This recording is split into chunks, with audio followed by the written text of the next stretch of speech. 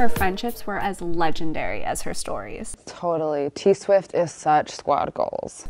No, I'm talking Frances Marion, one of the most influential screenwriters from 1915 to the late 1930s. Welcome to Ballin with No Balls. Wait, who's Frances Marion? She wrote over 300 scripts and is renowned for her film adaptations. Wow, how'd she get her start? At 22, she became a reporter at the San Francisco Examiner. It was there that she was blessed with an interview with Marie Dressler, an incredibly famous actress at the time. Frances would go on to write a career-saving role for Dressler over a decade later. Returning the favor, I love it. And sticking with that theme, Frances learned the business of filmmaking from Lois Weber while working as her assistant. And we already learned that Frances paid for Lois's funeral after the director fell on hard times. Exactly.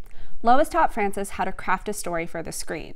Then, Frances put those skills to work and became the first woman nominated for a screenwriting Oscar.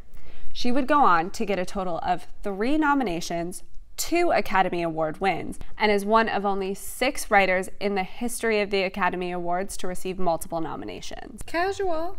Fun fact, it's reported that she used her Oscar statues as doorstoppers. But before all the accolades, in 1915, Frances started working with Mary Pickford, America's sweetheart at the time and a major silent film producer.